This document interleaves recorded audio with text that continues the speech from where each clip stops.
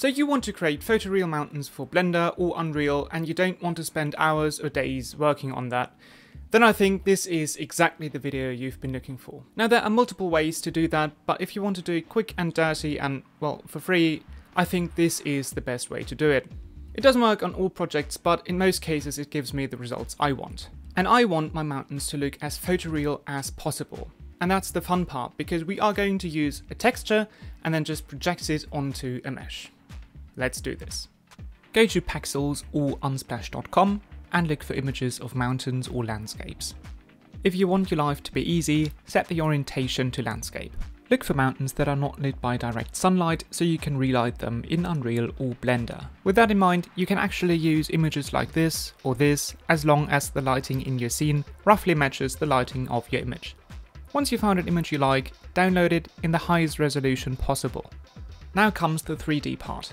I'm going to use Blender, which is free, but this is going to work in almost any other 3D software as well. Go to your preferences, search for the ANT Landscape add-on and activate it. Hit Shift A and add a landscape. That looks pretty bad. Open the drop-down menu under Operate Presets, select Mountains 1. Play around with the random seed until you get a shape that roughly matches the one from your image. Increase the resolution. 500 by 500 is a great starting point, but that might be limited by your graphics card. Go to Side View and tab into Edit Mode. Now hit Alt and Z to look through your mesh and select the vertices on the bottom. Hit X and delete them.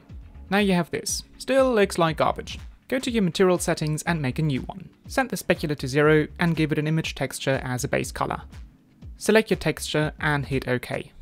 Open the UV editing workspace and load in your image. Transform your mesh until it roughly matches the shape of your mountain and apply the scale. Tap into Edit Mode, select all faces and hit U, Project from View.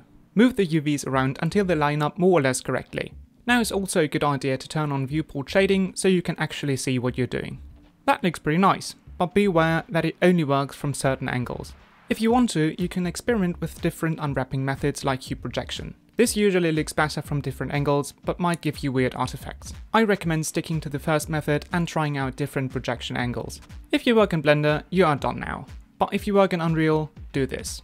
Go to File, Export and select FBX. Under Path Mode, select Copy and activate the little checkbox. This way, your texture is going to be saved within the FBX file and Unreal automatically makes a material for you. Import the mesh into Unreal and open the material. I didn't want my mountain to look like plastic, so I hold down 1 and left click and set the specular level to 0. A common mistake people make when importing mountains is not paying enough attention to scale. Mountains are huge, and if you fail to set your scale correctly, it's going to mess up your whole scene. A little trick that I use to set my scale correctly is to paint in some trees on my mountains using the foliage tool. If that doesn't work, simply set the collision of your mesh to default. When the trees look like this, scale up your mountain. When in doubt, make it bigger. Duplicate your mesh and decorate your scene as you like.